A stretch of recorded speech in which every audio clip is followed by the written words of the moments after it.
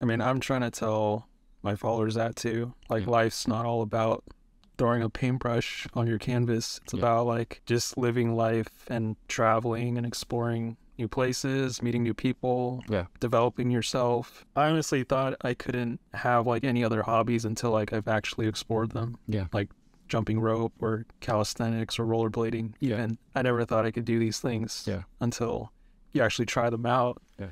And you see what you're capable of. Well, and I think a negative side of like working as a professional artist is it requires so much of your attention and effort that, those other loves that you might have in your life kind of get swept to the sidelines. I think doing art is a good thing, but yeah, it's just not everything.